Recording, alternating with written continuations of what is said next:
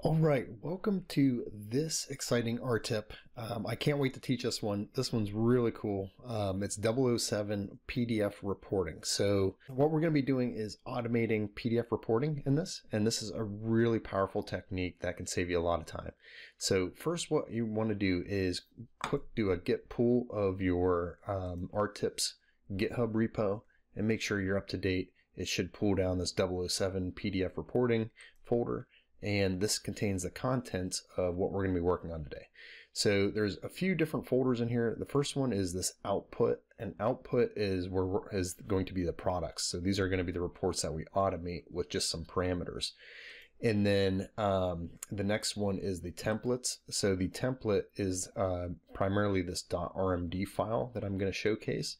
So we'll talk a little bit more about that in a second. And then the automation script, which is this 007 PDF reporting.r file. So first, what I'm actually going to do is open up the output. I want to show you what we're producing.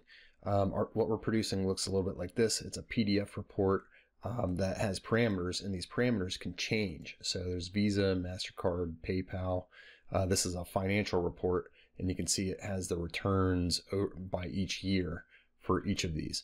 And this is for a financial portfolio. And what we also have is we can do the same thing for a technology portfolio. And these are just parameters. So you can see in bold is where the parameters are changing. And we have Apple, Google, Netflix, and NVIDIA. And we have the stock returns each year. So this is what we're going to be striving to create today. So that's the output, and the templates of what we're going to be working out of is this .rmd file. So let's open this up. I'm actually going to open up the side. There's no outline to this one. This is what's called a .rmd file. If you've never seen one of these before, they have this stuff called YAML that's up here at the top. And the key about this one, so there's always going to be a title, an author, and then the output type, and whatever's in the first position is the method that it's going to be outputting. So it's a PDF document. And then this is basically meta information about this document. And then there's params. This is something that's probably pretty new to you, even if you've used R Markdown before. And what params are parameters that you can pass to your R Markdown document to change it. And we can utilize these parameters elsewhere. So let's first just run this document. I'm going to hit the knit button. And what it's going to do down here is it's running some information in the R Markdown tab. And you can see it's building some reports, and then I just got a report that was created, and you can see it's doing the stock returns for Apple. So if we take a look at this, what we can see here is we've got Apple, which shows up right here.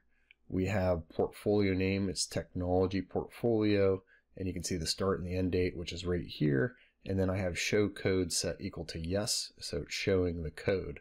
So these are things that we can actually toggle. So these are the parameters. So I'm going to X out of this, and then we'll talk about the code here.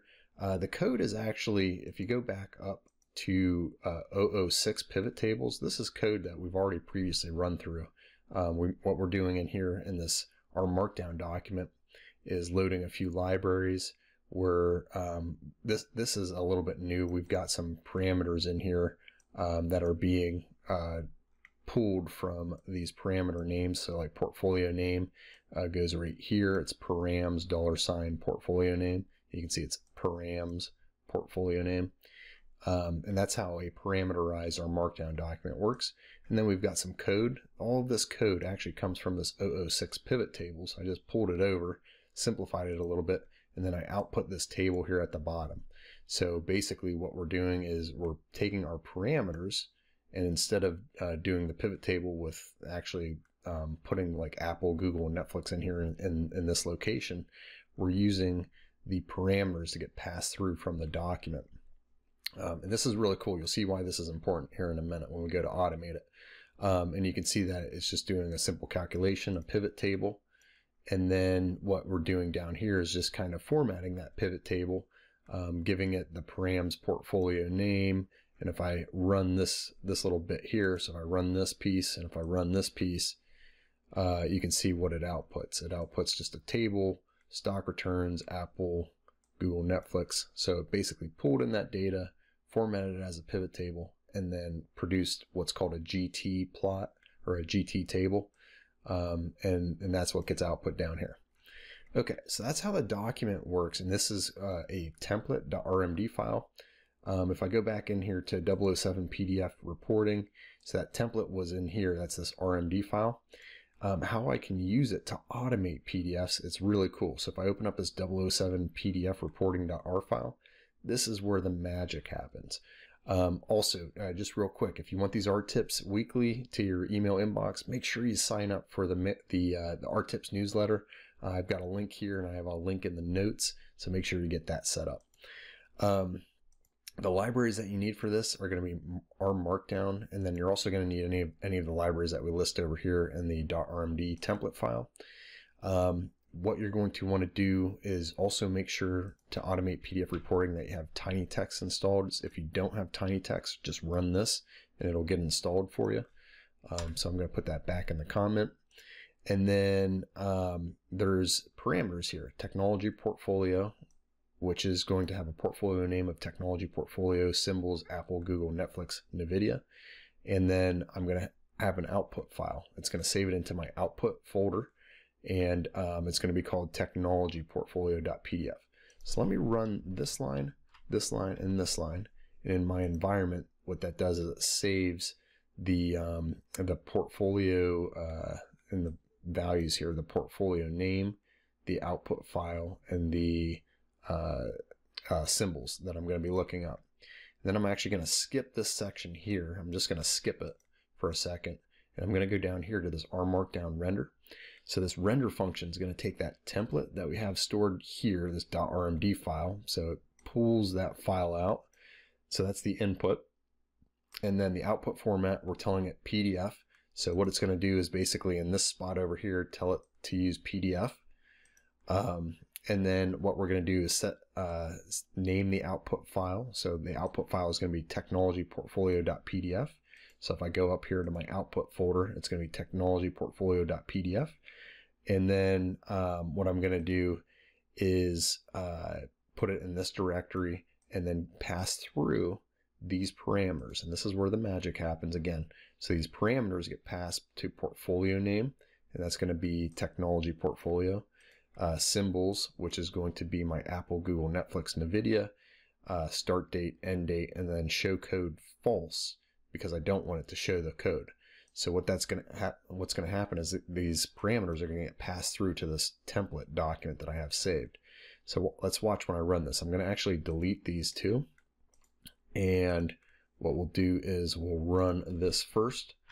And what it's going to do is basically run the template. And it's, let me refresh here. We've got the technology portfolio.pdf, and it just made this. So I've got Apple, Google, Netflix, NVIDIA here, and I've got all of the stock returns, and you can see it's technology portfolio and so on. So it's got all the parameters that I just passed through. And what's really cool is if I go back up here, and if I want to make a financial portfolio, I just pass through my my tickers that I want to put in. And let me just add one. I'll do JP Morgan. I'll add Visa, MasterCard, PayPal, and JP Morgan here. If I run this, and this, and you'll see here, we will get a financial portfolio. So PDF, let me refresh it, and we've got the financial portfolio. And just like that, we've got JP Morgan, MasterCard, Visa, PayPal. So pretty cool. We've now just automated creating PDFs in R. If you like this video, don't forget to sign up for the Tuesday free R Tips newsletter. You can just click this link here and it'll send you here. Put your email address in, and every Tuesday you'll get these videos, you'll get the code, and you'll get the tutorial right in your inbox.